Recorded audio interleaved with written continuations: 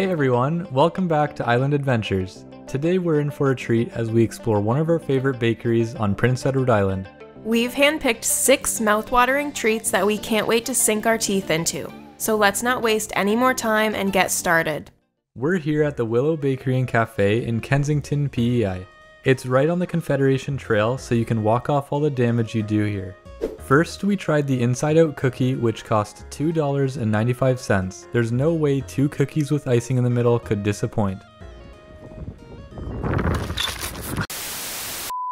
A breeze just took out our whole episode. I like it. Needs some milk. You can also get this one with vanilla icing if you prefer. This was even better when we warmed up the rest of it at home. We're starting things off with a 4.5 out of 5. Next, we tried the Sin Bar. This is their take on a Hello Dolly bar, and it's made with a graham cracker crust, coconut, chocolate chips, slivered almonds, and condensed milk, we think. Ooh, it looks like butterscotch chips too.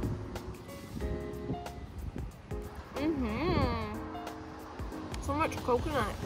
It's really good. Is it amazing, good, or? It's great. Okay. Tony the Tiger. Super heavy on the coconut, which we love. The Sin Bar costs $2.95 and we're giving it 4 stars out of 5. We were shocked by how good this cinnamon roll really was. If you can only get one thing at this bakery, you need to get their brown butter Cinny roll. It's so soft. I didn't think it would still be soft. Like normally they go hard. Let's try it. It tastes like Cinnabon.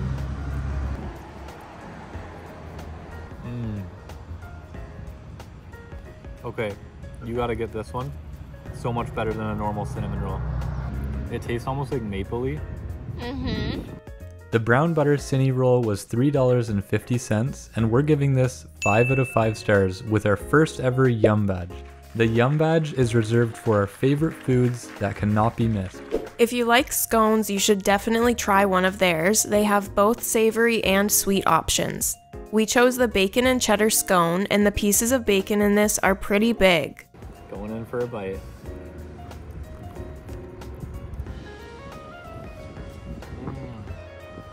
Ideal breakfast. Just this.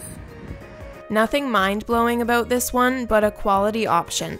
We're giving it 3.5 stars out of 5. Next, we tried a Thumbprint. This was our least favorite treat of the day. It was super crumbly, which was good texture-wise, but we also lost a lot of it to the picnic table. Maybe just eat this all in one bite to avoid that. It looks like a lot of oats and stuff. Yeah, so it's healthy. Nah. It's a healthy alternative.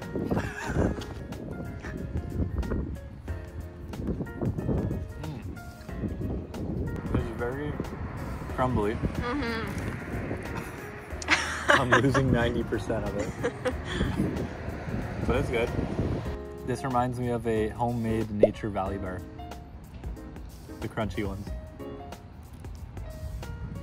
Lastly, we tried their delicious Skor Cake. At only $3.50 a slice, I wish we ordered 2 of these because we found it kinda hard to share. I want another bite. Oh, sorry. I had to get my bite.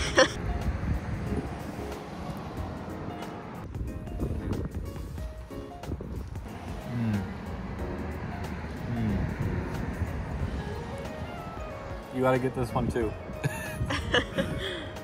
Just get everything here. I'm sure it's all good. But this cake is something else.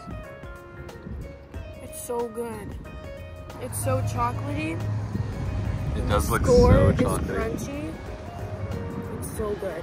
It was super moist and chocolatey, and the Skor on top added a crunchy element. We're giving this 4.5 stars out of 5. It was amazing. The Willow Bakery and Cafe has so much variety, and we didn't even try any of their amazing drinks. They have something for everyone here, and we don't think it's possible to leave disappointed.